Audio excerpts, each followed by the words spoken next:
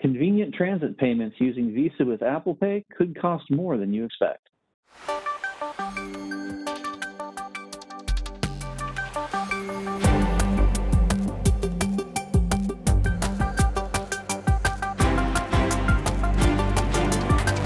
Hey, Mike, I hear there's a new issue with the Apple Pay Visa hack to make payments via a locked iPhone. What can you tell us about that? The Apple Pay with Visa credit cards, and actually Apple Pay, you can do this with any multiple kinds of credit cards, but you can enable a card in your wallet for express transit mode. And what this allows you to do is conduct payments without actually unlocking the device. And so this is pretty handy, and it's used all over the world in major metropolitan cities.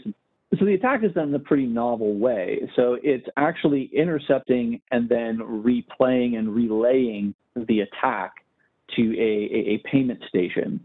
So they make basically the portable payment station that they can then intercept a transaction on, and then they can modify some of the elements of that transaction message before replaying it onto another non-transit pay station. So it gets it away from certified transit stations, which are able to use this limited amount, to ones that you might see in a regular store.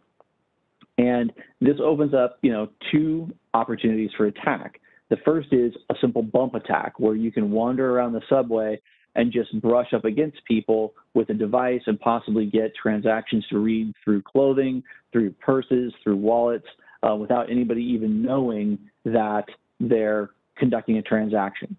The second, obviously, is interception of a stolen phone to then execute transactions without a PIN. Now, what's interesting about this is that they've actually documented the proof of concept. They have a video of the proof of concept. They show how it works. And they reached out to Apple and Visa and said, hey, this is a problem. And while they have acknowledged that it's an issue, Visa's like, well, we don't really think that can happen at scale, so we don't think it's really that big of a risk. And Apple is saying, well, we think this is really a Visa payment issue, not really an Apple Pay issue. But it's funny that issues with the two platforms combined are what allow this to happen, because Visa cards on other payment wallets don't exhibit this habit, and MasterCard and other cards inside of Apple Pay alone don't exhibit this kind of activity. It's the unique combination of Apple Pay with Visa when used for express transit that results in this exposure. And so this is something that is really interesting to me, because these types of novel attacks, I think, are things that really can take off. And because they are low enough occurrence rate potentially, like, again, Visa is not really thinking they're going to rise to millions of cards breached or billions of dollars. They're like, oh, well, maybe we're not going to address that. But, and of course, they're saying, well, they have 100% coverage for users that do experience fraud. So it's interesting, that convenience versus security conversation and how that plays out in a platform like this.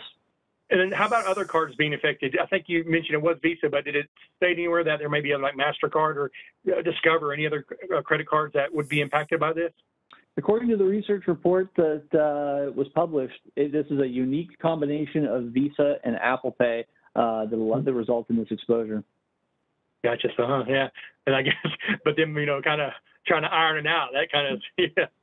I guess going to see whoever wins, because that kind of leads to, I guess there's, as you say, no fix or patch. So until they agree to that, and that always, kind of strikes you odd. I mean, I know, sometimes like they say, it's not going to be large scale, but it's just that couple, one or two. And if they start passing that around and getting a few people on board to do the same thing, then it can expand.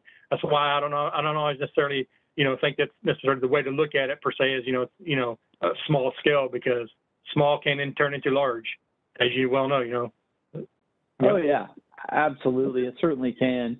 And there is a mitigating factor for this at this time. So, like, users can protect themselves by simply not using Visa as the transport card in Apple Pay. If you've got another credit card and you want to have Express Transit enabled or the Express Transport card enabled, just use a different card. Alternatively, don't use the Express Travel Card feature of it at all, and that can be disabled in Settings, Wallet, and Apple Pay, Express Travel Card, and you can disable that on your device if you don't need to use it.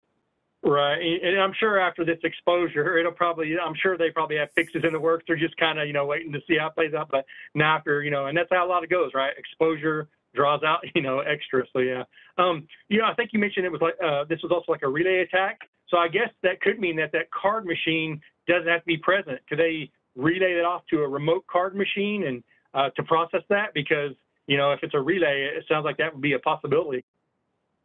It is. They can actually relay the transaction to any payment station that they want, provided that it's attached to the internet.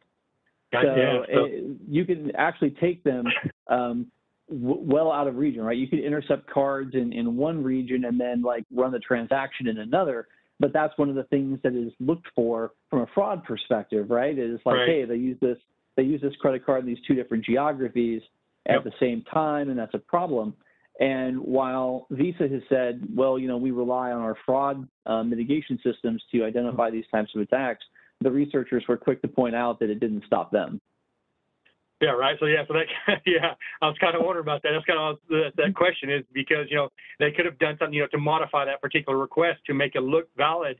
That express transaction, say, okay, it is valid, and whether it's coming from another location or not, could it be possibly done, as you mentioned. So, yeah, this is definitely an interesting piece and, a new way of doing that. So, yeah, very good article.